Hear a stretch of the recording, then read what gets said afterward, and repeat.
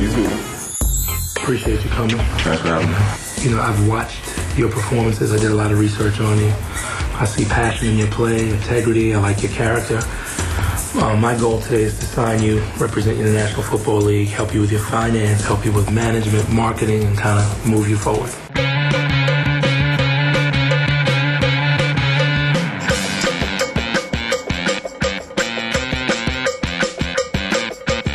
When I choose an agent, I look for somebody that has a lot of drive, a lot of passion, and that's respected.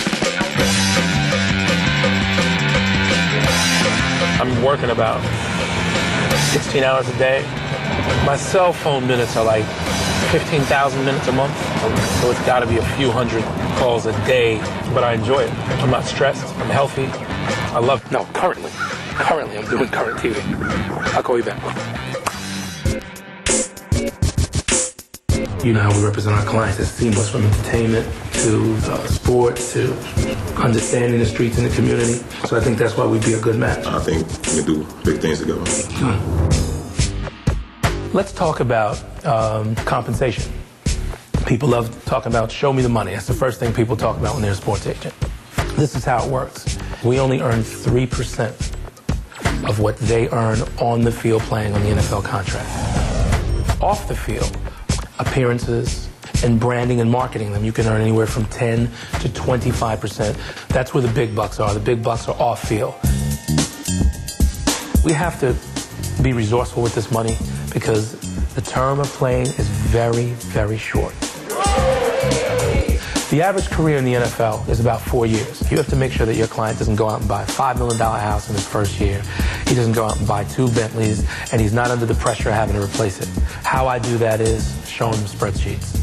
Look at this banking statement. How much money's coming out? How much money's coming in? How much real estate do you have? Is your family secured? What's your insurance like? So we have to guide them to looking at the bottom line. They're businessmen, you know what I mean? This is like these are Fortune 500 guys with helmets and an outfit on. Same thing. I think the most challenging aspect of managing people in general is the human component. A lot of people treat singers and athletes like a product, but you have to be sensitive to the fact that these are human beings. Sometimes they don't perform so well. They have problems at home, or something's troubling them, or they're not well.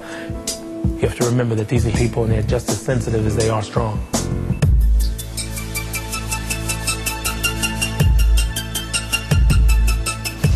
I grew up in a loving family. Mother and grandmother took care of me. When I was about 8 years old, we were evicted. I came home. All my toys, furniture, clothing was thrown in the street. And we kind of spiraled, and I was without a stable home from 8 until I was in the 7th grade. Sometimes homeless shelters, sometimes nowhere, you know. Living on the train.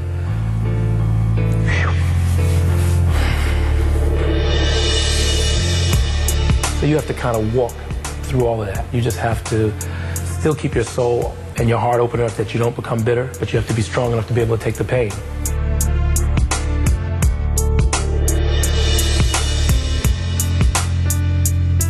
With love, this is an 8. You need a 9 too? I need a 9. He needs a 9. Somebody else needed an 8. What you doing with yours, bro? I'm going to put these right on my feet.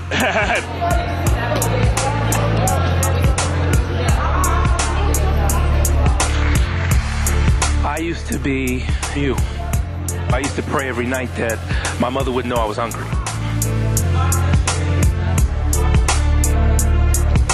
So we brought you some of the finest things, and we want you all to know that you're not forgotten about. I love you all. I'm you. Somebody's always watching. We love you, from Bookbank Foundation to you and yours. Look in the camera. Say thank you. I love the foundation because I'm a living example that success is for everybody. So Bookbank Foundation is one of my most favorite things. But being a broker in the world of sports and entertainment, being an entrepreneur, gives me the platform to be able to do these things. I've been talking to the Atlanta Hawks about creating some marketing situations. We're primarily NFL, but if it's sports attached to it, I'm trying to get at it. Really, my focus with the Hawks is to try to go in on a community level with the Book Bank Foundation. I'm trying to talk to their team executives. Kat, good to see you again. What's up? How's everything? And I'm sure what they're going to try to do is hit me up for money, try to get me to buy some of these sky boxes, some of these sports boxes. One of the things that we can do is maybe have you purchase some seats. And you know what? Not happening unless they're going to give the Book Bank Foundation a little bit of love. $25,000. Sit down on the floor. Right. Have your feet on the floor. I kind of thought this might happen. You know what I mean? Yeah, I knew this was going to happen. Glenn has a passion, a desire, and he comes from same background, similar communities, and anybody that could come from the same beginnings I came from and make it somebody I want to deal with.